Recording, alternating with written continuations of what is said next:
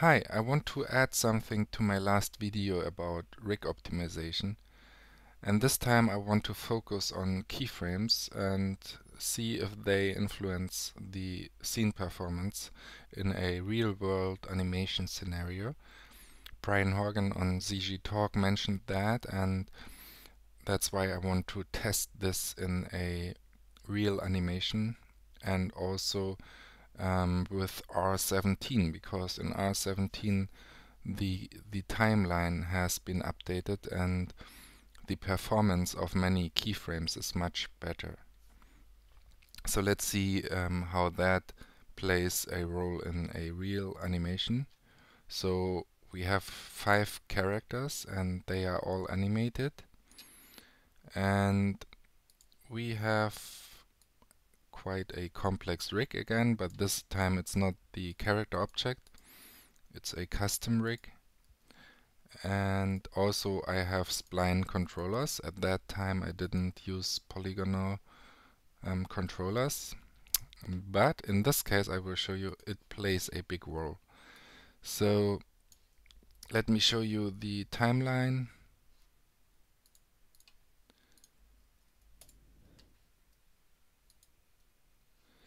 And you can see that we talk about quite a heavy animation here. So we have many keyframes, and if I show them all in the timeline, it's not so fast. Let me just select all the keys and see how many we have. So we have 11,400 keys here. So if that's not enough, I don't know. Alright, so but as you can see also the timeline is really slow. So I will just do a quick frames per second test here. So we test the animation. It will run through all the animation. And in the last video I measured with the HUD display here, but that's not accurate. So this time I will do it on this command here. And the geometry is not subdivided, it's not a factor here. The slowness is something else. So alright, we have 5.6 frames per second. And this is not good. We want more frames per second. So now I will do following. I will disable null display and joint display, and also spline display. We want to see the splines in this case because all the controllers are splines, but let's see what that makes. And still the animation is not so good. So we found out now that splines display is not the reason here.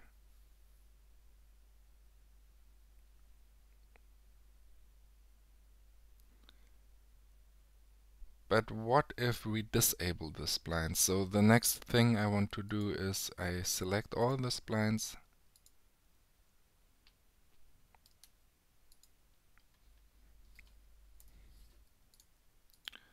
and these are 122 objects, and I will disable them. And let's see. Wow. Much faster. As you can see, this is nearly real time, I would say. Well, okay, 14, 15 frames.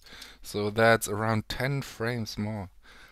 So the biggest factor here is the splines. So I really wonder why that is so big in this case, but you can see that it's not about the keyframes in the timeline. These of course slow down if you work in the timeline and you have all the keys selected and you show them all in the curves editor. That will not be good because everything is really slow. But as long as you select a few controllers and work with only that and then select other controllers, I would say with R17 you can work quite good with 5 characters. And Brian Horgan mentioned a trick I want to tell you also, because he had to work with 12 characters and this must be hell in Cinema 4D. So he mentioned that you can, when you are done with the animation of some characters, like in this case the characters in the back are not really important and I would say the animation is finished, you can just bake out the mesh as an Alembic file and re-import it, and this will improve the performance really a lot. And then you should just make a backup of the animation, of course, so you don't lose anything. But yeah, that's a trick he mentioned, and yeah, that's really a good thing to have all the characters as reference in the scene, but not so heavy. Alright, so keep in mind splines make problems sometimes, and keyframes are improved with R17. Alright, thank you, bye bye.